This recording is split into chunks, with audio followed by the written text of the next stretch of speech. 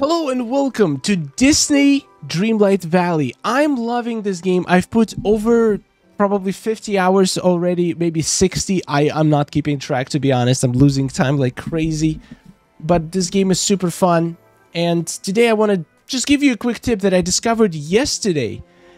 And I haven't seen anybody talk about it. And I think it's going to be extremely useful for newer players. So, you know there's locations.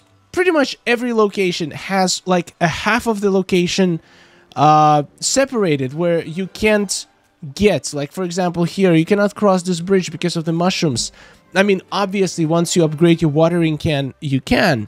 But until you do that, which is really tough to do, there are some pretty advanced quests, you're stuck only accessing half of the location. And my main problem with that, if you need to collect resources that are only for this biome, for example, mushrooms for the current biome, like there's just not enough mushrooms in one half. You need access to both halves.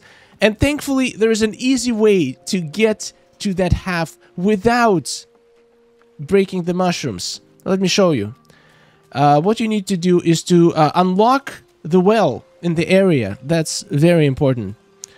Once you unlock the well, here it is, you can actually go to your inventory, go to furniture, and then click out of it, and you'll be able to actually move things around. So what you need to do is to grab your well and just place it on the other side of the river, in the location where you can't actually normally get. Here we go. And now, once you go to the map, you can actually teleport there. And here you go. You're here. You can collect all the resources your heart desires. Look at this little dino. That is cool.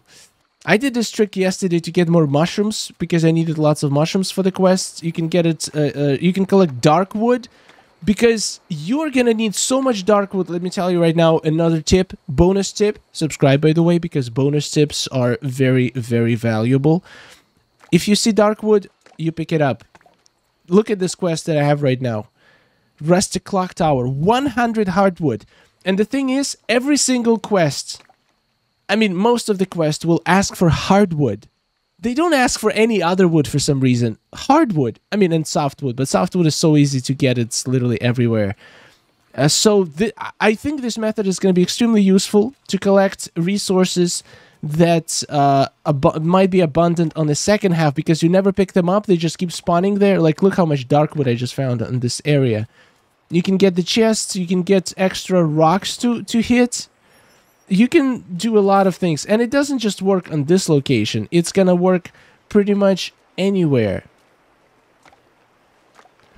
We can do the same, let's say, in Sunlit Plateau. Let's go teleport here.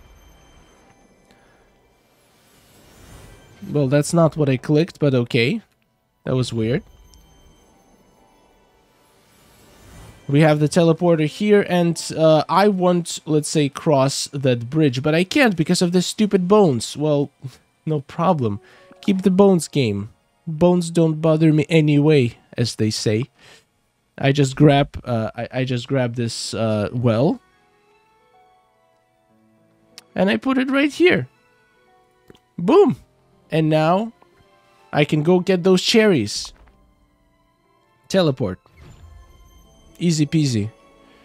This is a pretty cool exploit. I don't know if they intended for it to work this way, but it does, and I'm grateful, because now I can have access to more areas to collect resources from, which is actually, could be game-changing, could save you so much time. It literally works everywhere. It will work in Forest of Valor. You can do the same thing to basically access this little area that's locked off from the bridges. I mean, I already have access to it. I don't need to do it because I upgraded my shovel and pickaxe. That's going to be a separate video on how to upgrade your tools to be able to break absolutely everything in the game. You can get it to the Frosted Heights. You can literally get anywhere you want. And actually getting to this area of Frosted Heights is going to take you forever because it's like literally one of the most advanced quests to upgrade your pickaxe to that level. So, and it doesn't just work for teleporters. If you didn't know, you can move absolutely anything any furniture object in the game. You can move houses. You can move your own house. You can move NPCs' houses. You can move selling stalls. But the only thing is that the stall and I'm pretty sure the teleporter can be moved only inside their biome. So you cannot, for example, place a teleporter from Sunlit Plateau into the Forgotten Lands. At least I don't think so. Let me actually try. That's an interesting perspective. Yeah, you can't. So it only can be placed in its own biome. Okay, that's fair. That's fair. So you cannot unlock biomes using this technology without paying Dreamlight, but you can unlock these locked areas inside the biome that you already unlocked.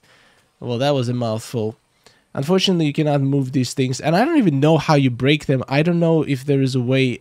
I mean, there is a way to access this area through the Forgotten Lands. There is an exit right here. So if you unlock both of them, you can actually access this area. But until you unlock it, you might as well get here using the teleporter method. And the thing is, you can even keep the teleporter right here because it's gonna, like, you can still walk to the other side, but if you need this side, you just teleport here. Easy peasy. Alright, I hope it was useful. Let me know in the comments, and if you want to see more content on Dreamlight Valley, sorry, my nose is clogged right now, so I sound weird. If you want to see more content and more useful tips, don't forget to drop that subscribe, and I'll see you soon. A wonderful day. Take care.